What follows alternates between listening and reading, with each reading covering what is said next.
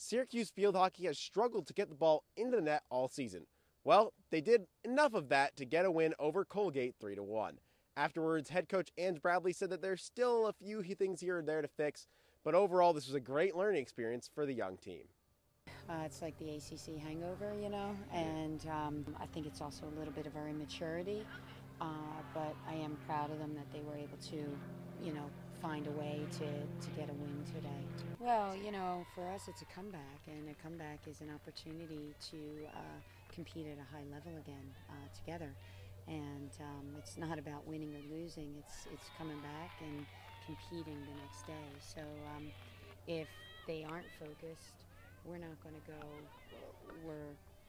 we're not going to be very good if we can't respect the next opponent up, and basically we are our opposition every time we step on that field. Syracuse better learn its lesson quickly as it faces its first ACC road test of the year against a top 5 Duke team on Friday. Reporting from Tyler's Field in Hamilton, New York, I'm Patrick Gunn, CitrusTV.